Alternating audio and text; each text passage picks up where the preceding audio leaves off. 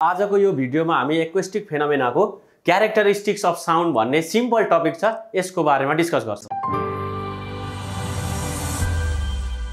Characteristics of sound, साउन्डको प्रोपर्टीहरु चाहिँ कस्तो कस्तो किसिमको हुन्छ त है। साउन्ड भनेको कस्तो हुन्छ भने एउटा म्युजिकल साउन्ड हुन्छ, अर्को नोइज हुन्छ क्या है। अब the sound which produces a प्लेजिङ effect is known as a musical sound, जसलाई जुन साउन्ड सुन्दा चाहिँ हामीलाई आनन्द आउँछ है, हामीलाई वाक्क लाग्दैन, वी डोन्ट फिल इरिटेटेड है, त्यस्तो खालको साउन्डलाई चाहिँ के भन्छौं हामी, म्युजिकल साउन्ड भन्छौं क्या है, musical sound. And the sound which produces अनप्लिजिङ effect is known as noise, हामीलाई चाहिँ जुन साउन्डले दिक्क लगाउँछ, वाक्क लगाउँछ, त्यस्तो खालको साउन्डलाई चाहिँ हामी के भन्छौं, नोइज भन्छौं है। Simply there are to types of sound, एउटा भनेको म्युजिकल साउन्ड, अर्को भनेको नोइज।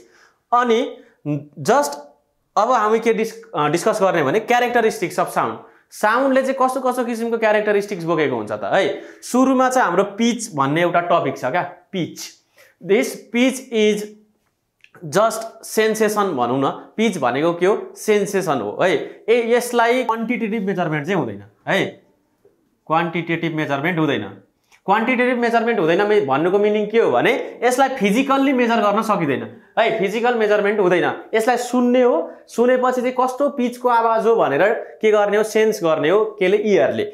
यो पिच भनेको चाहिँ अब कहिलेकाहीँ हामी तीखो मसिनो मधुर आवाज सुन्छौं है, अनि अर्को के सुन्छौं भने फ्ल्याट है, एकदमै फ्ल्याट धोद्रो किसिमको आवाज सुन्छौं हो, एकदम तीखो मसिनो खालको आवाज, त्यसलाई भन्छौं हामी हाई पिच भएको आवाज है, हाई पिच। जति धेरै हाई पिच भयो त्यति नै धेरै मधुर मिठो सुनिन्छ, तीखो सुनिन्छ है। अनि हाई पिच हुनको लागि के चाहिन्छ, हाई फ्रिक्वेन्सी चाहिन्छ वेभको, साउन्ड वेभको है। अब फ्ल्याट सुन्यो, धोद्रो सुन्यो, नमिठो सुन्यो है, त्यस्तो किसिमको आवाज भनेको के हो, लो पिच आवाज हो है, लो पिच साउन्ड हो।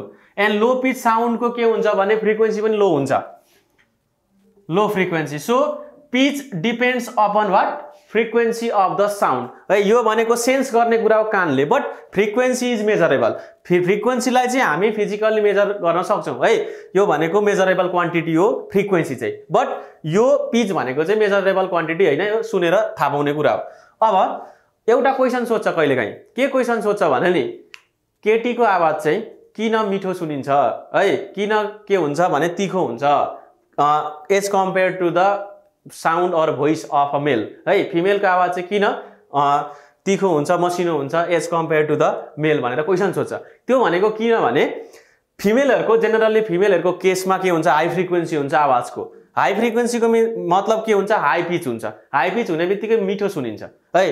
अब मेलको केसमा के हुन्छ भने फ्रिक्वेन्सी के हुन्छ, एकदम लो हुन्छ।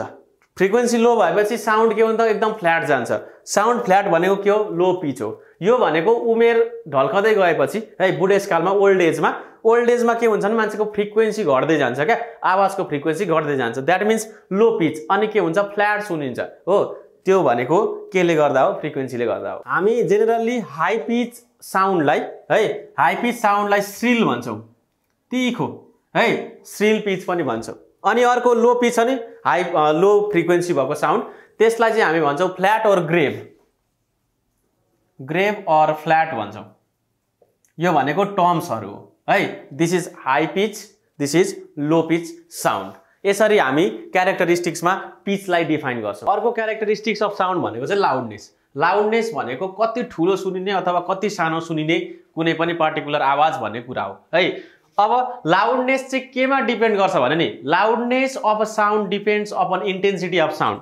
यो चाहिँ केमा डिपेन्ड गर्छ, इन्टेन्सिटीसँग डिपेन्ड गर्छ। अनि यो लाउडनेस पनि यो मेजरेबल क्वान्टिटी चाहिँ होइन है, यो पनि सेन्सेसन अफ हियरिङ नै हो। लाउडनेस चाहिँ मान्छेको हियरिङ एबिलिटीसँग के हुन्छ, डिपेन्ड हुन्छ क्या। भनेको कसैको हियरिङ एबिलिटी कम्ती होला, कसैको हियरिङ एबिलिटी धेरै होला। जसको चाहिँ हियरिङ एबिलिटी ज्यादा छ त्यसको लागि लाउडनेसको डेफिनेसन अर्कै हुन्छ, हियरिङ एबिलिटी कम्ती हुनेको लागि लाउडनेसको डेफिनेसन अर्कै हुन सक्ला। भनेको कम्ती सुन्ने मान्छेले त लाउड आवाज पनि सानो सुन्छ हो, भनेको पर्फेक्टली सुन्ने मान्छेले लाउड आवाज लाउड नै सुन्छ, सानो आवाज सानो नै सुन्छ नि त हो।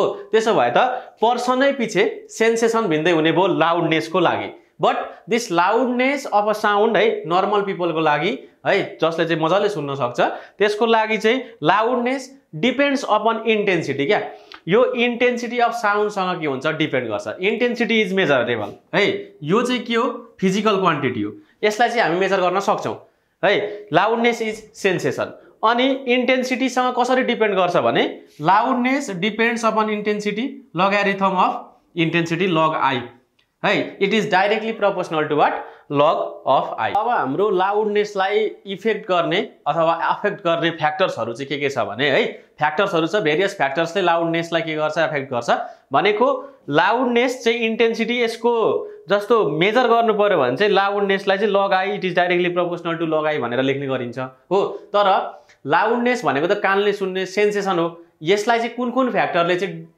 अफेक्ट गर्छ भनेर अब हामी डिस्कस गर्छौँ है त लाउडनेस डिपेन्ड गर्ने फ्याक्टर भनेको चाहिँ यो फ्याक्टर्सहरू है एम्प्लिट्युड अफ साउन्डिङ बडी अब एम्प्लिट्युड अफ साउन्डिङ बडीसँग चाहिँ कसरी प्रोपोर्सनल हुन्छ अथवा कसरी यसलाई अफेक्ट गर्छ भने हाम्रो loudness is directly proportional to log of I भन्ने छ कुरा हो भनेको इन्टेन्सिटीसँग डाइरेक्टली प्रोपोर्सनल भयो अब इन्टेन्सिटी केसँग प्रोपोर्सनल हुन्छ भने स्क्वायर अफ एम्प्लिट्युडसँग के हुन्छ डाइरेक्टली प्रोपोर्सनल हुन्छ क्या भनेको एम्प्लिट्युड छ नि साउन्डिङ बडीको एम्प्लिट्युड चाहिँ त्यसको स्क्वायरसँग के हुन्छ प्रोपोर्सनल हुन्छ द्याट्स वाइ लाउडनेस चाहिँ इन्टेन्सिटीसँग डिपेन्ड गर्ने भएकोले गर्दाखेरि अनि यसले के गरिदिन्छ भने एम्प्लिट्युडसँग पनि के हुन्छ लाउडनेस डिपेन्ड हुने भयो surface area of sounding body जति ठुलो सर्फेस एरियाको साउन्डिङ बडीको त्यति नै धेरै लाउडनेस हुन्छ भनेको मादल बजाउनु र है अनि ड्रम बजाउँदाखेरि है मादलको त सर्फेस एरिया सानो हुन्छ ड्रमको के हुन्छ सर्फेस एरिया ठुलो हुन्छ भनेको loudness is more in drum है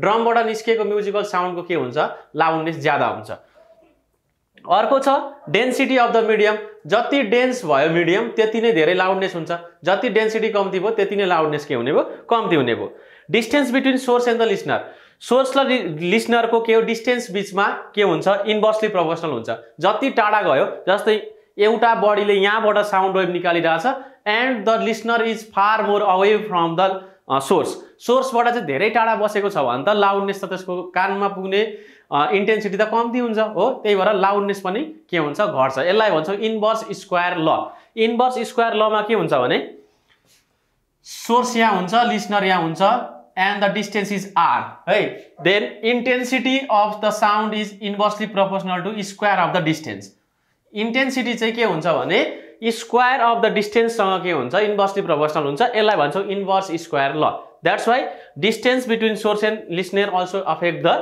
loudness motion of the medium भनेको यो मिडियमले यो सोर्सले के गर्दैछ भने साउन्ड निकाल्दैछ साउन्ड निकालेर मुभ गर्दैछ टुवार्ड्स लिसनर मुभ गर्यो भने साउन्ड निकाल्ने सोर्स नै के हुने भयो लाउडनेस बढ्ने भयो लिसनरको लागि त अथवा अवे मुभ गर्यो भने के हुने भयो लाउडनेस त घट्ने भयो लिसनरको लागि अब अर्को छ presence of other bodies presence of other bodies भनेको के हो भने यहाँ साउन्ड निस्क्यो साउन्ड निस्केर वरिपरि है एब्जर्बिङ मेटेरियल छ साउन्ड चाहिँ एब्जर्ब गर्न सक्छ बाहिर भएको बडिजले भने के गर्छ भने साउन्ड एब्जर्ब भयो साउन्ड एब्जर्ब भएपछि लाउडनेस घट्ने भयो अनि रिफ्लेक्टिङ बडिजहरू छ भने साउन्ड वेभलाई रिफ्लेक्ट गर्ने बडिजहरू छ भने रिभरबरेसन अगर हुन्छ रिभरबरेसन अगर भएपछि के हुन्छ लाउडनेस त अटोमेटिकली बढ्ने नै भयो the frequency of the note higher the frequency higher the intensity lower the frequency lower the intensity so frequency र लाउडनेस पनि के हुने रहेछ डाइरेक्टली प्रोपोर्सनल नै हुने रहेछ जति फ्रिक्वेन्सी धेरै भयो त्यति नै लाउडनेस धेरै जति फ्रिक्वेन्सी कम्ती भयो त्यति नै लाउडनेस कम्ती हुने रहेछ यसरी लाउडनेस चाहिँ यी कुराहरुमा यी फ्याक्टर्सहरुमा डिपेन्ड हुन्छ साउन्डको अर्को क्यारेक्टरिस्टिक भनेको क्वालिटी अर टिम्बर भन्ने छ है quality or timber quality of a sound भनेको चाहिँ के हो भने कुनै पनि म्युजिकल इन्स्ट्रुमेन्ट छ दुईटा म्युजिकल इन्स्ट्रुमेन्ट छ एउटा गिटार छ एउटा अर्को मादल लिउँ है के अरे गिटार र मादल लिउँ न के छ र है गिटार छ अनि मादल छ के हुन्छ भने गिटारले एम्प्लिट्युड ए भएको के निकाल्यो साउन्ड वेभ निकाल्यो मादलले पनि के निकाल्यो एम्प्लिट्युड ए भएकै सेम एम्प्लिट्युड भएको के निकाल्यो म्युजिकल टोन निकाल्यो हो अब त्यसपछि के छ भने लाउडनेस पनि सेम छ क्या लाउडनेस पनि सेम छ दुईटैको ल एम्प्लिट्युड पनि सेम लाउडनेस पनि सेम हो अब यो दुईटाबाट निस्केको जुन म्युजिकल साउन्ड छ यसबाट पनि म्युजिकल साउन्ड निस्किन्छ यसबाट पनि म्युजिकल साउन्ड निस्किन्छ यो दुईटा बीचको यो दुईटाको म्युजिकल साउन्डको के हुन्छ भने क्वालिटी हुन्छ क्या। त्यो क्वालिटी भनेको चाहिँ के हो भने हामीलाई त्यो क्वालिटीले चाहिँ के गर्छ भने इनेबल गराउँछ छुट्याउनलाई। यो गिटारबाट निस्केको आवाज हो, यो भनेको केबाट निस्केको मादलबाट निस्केको साउन्ड हो है। This characteristic which enable us to distinguish between the sound है, distinguish between the sound coming from 2 different अथवा 3 डिफरेन्ट म्युजिकल इन्स्ट्रुमेन्ट्स है which have similar amplitude and the loudness. यसको मिनिङ के हो भने एउटा टोन निस्क्यो गिटारबाट, अर्को टोन निस्क्यो केबाट मादलबाट है। अब यो दुईटा टोन्स छ नि, यो दुईटा टोन्सलाई हामीले छुट्याउनु पर्यो नि त। इयरले त के गरेर डिस्टिङ्ग्विस गर्नु पर्यो। आइसकेपछि यहाँबाट पनि एउटा म्युजिक निस्किन्छ, यहाँदेखि पनि एउटा म्युजिक निस्किन्छ। हो, यो साउन्डले के गरेको हुन्छ भने एउटा क्यारेक्टरिस्टिक बोकेको हुन्छ which is known as quality है।